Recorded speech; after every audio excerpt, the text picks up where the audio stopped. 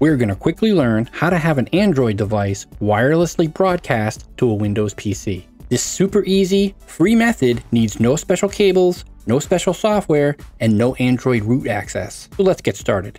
First, on your Windows PC, use the search bar to pull up Projection Settings. On this screen, you may encounter one of 3 different statuses. Status 1, no wireless support. You'll encounter this status when there is a wireless problem with your PC. This could be that your wireless is disabled, that there are issues with your drivers, or that your PC simply doesn't have wireless, such as is the case with many desktop PCs. This test machine, used for our example, doesn't have any wireless at all. No problem. Wireless card.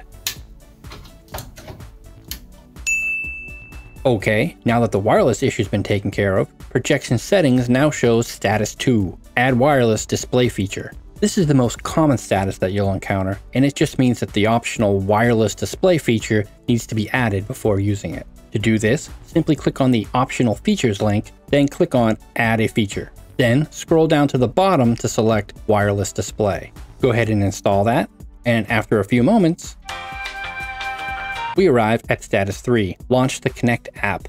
Now we're ready to go. Select Available Everywhere from the first drop-down menu. You may want to turn this back off when you're finished using it. Now, click the Launch the Connect app link, and our PC is ready to rock. Now, on your Android device, simply swipe down from the top of the screen to open up your settings. Then select the Smart View icon. In the lower half of the screen, you should see your PC name appear under Available Devices. Click on that, and within a few seconds, boom, there we go. Now, you can use your Android device and the PC will mirror it. The PC screen will automatically switch between portrait and landscape mode depending on what your Android is displaying. To disconnect, simply click on the Smart View icon again. So there you have it. Easy peasy. Please feel free to leave a comment, and thanks for watching.